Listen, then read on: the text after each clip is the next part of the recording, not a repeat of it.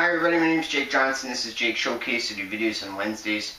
Today is May the 7th, 2015.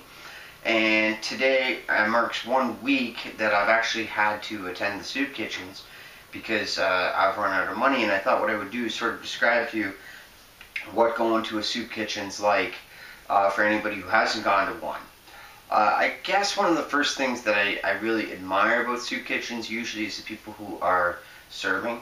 Just about everybody who's serving there is there with a really good heart, and you know, that's one thing that's wonderful, is the servers are tremendous. And I really think it's a good thing because most people who are in a soup kitchen usually are not there by choice. You know, they either have a mental, physical, or an addiction issue that they're dealing with that causes them to, you know, run out of money and not be able to obtain more. Or maybe they don't know how to prepare food for themselves, depending on the situation. It's a kind of a tough crowd for the most part. Before, I have been in the soup kitchens quite a few times in the past, and each of the times before it was because of like me drinking. I would always spend all my money on drinking, and then need to go to soup kitchens because I didn't have any money, and eventually I would get a job and get my way out. But this is the first time that I've gone to it without having an addiction issue.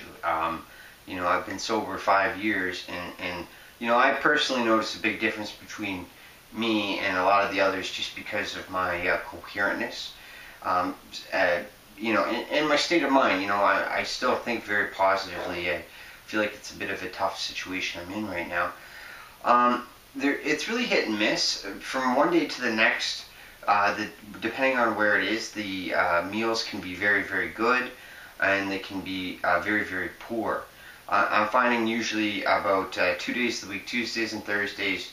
You know, it's hard kind of to get it down. You know, it's not the greatest food. And the rest of the days are okay, and there's only about one spot where you can have seconds and thirds to really fill yourself up. And one of the problems I think that a lot of people who are going to soup kitchens regularly, you'll notice that they're thin, right? And they're thin because they're not getting enough calories. When you know they make a meal, it's probably technically, you know, the calorie count that they need, but it's usually a little bit less. And so people a lot of times are leaving out of the soup kitchen still not quite satiated. At least I'm not quite satiated. I think except for 2 different times. And you know, of course, the kitchens are limited by their money, right? How much money, or either a budget donated, or a grant given, or some sort of an alliance with a government or something like that in order to create this. And if they don't have enough money, they can't make like really good food, because you know they have to, you know, use the budget that they have. And so I think the support of the soup kitchens is really, really important. You know, just because by the time you're hungry enough that you're going to these places, which some of them are not in the greatest spots, and you know you're more likely to get sick, because a lot of times people are sick in these soup kitchens, they're coughing, and they have all sorts of ailments that you know, I had a bug come out of my hair after I left one, and you know, I don't really talk to too many of the people there. It's just, but some of them do. Some of them become friends, and you know, you see them frequently. But I'm just not that sociable, because I know from past experience that, you know, a lot of times people who are there have real serious mental health issues, and just, you know, just keeping your distance and trying to get your food as best you can, and going and being friendly to the servers. So, you know, it's been hard. It's a hard go. It's a hard time in my life right now.